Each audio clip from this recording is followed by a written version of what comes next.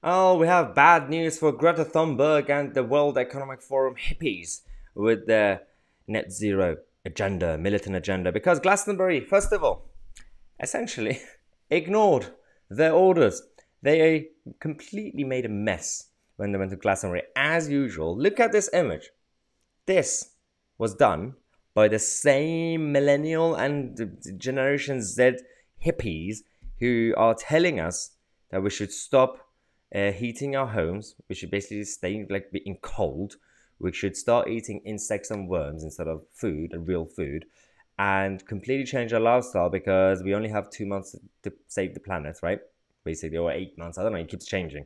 Yet they had this 5,000 tents, 6,500 sleeping bags, all plasticky, 400 gazebos, 54 tons of cans and plastic bottles.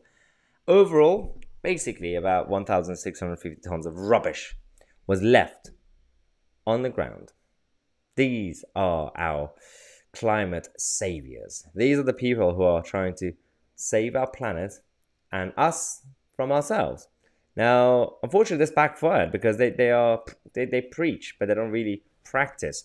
They are hypocrites. Now, this is the best one: electric vehicle chargers for electric cars at Glastonbury, £50 an hour to use, powered by diesel generator. I mean, you do see the problem. Do they see the problem? I'm sure they do. I'm sure they don't care. They don't really care about any of this. They care about this Marxist utopia. This is all part of the game. It makes no sense. Look at the next one. This is my favorite before we get to Greta Thunberg and also Paul McCartney. We get to Paul McCartney in a second. This was actually from a year ago, a couple of years ago. It's a fence. It's an actual border. It's a wall around Glastonbury Festival. It says, "I don't see any borders. Do you?" You literally put your banner on the fence on Glastonbury Festival's border that you have to pay hundreds of pounds ticket entry, which means that real people can't afford that. You're gonna have your posh middle class champagne socialist spoiled kids to go there, put a banner up there saying that I don't see any borders. Do you? I mean, I really hope they see the problem. I hope, because otherwise I'll lose all respect for their self awareness. Because I don't know which one's worse, if they don't know or if they know and completely ignore it. Now, their savior, Greta Thunberg, who didn't even bother dressing up.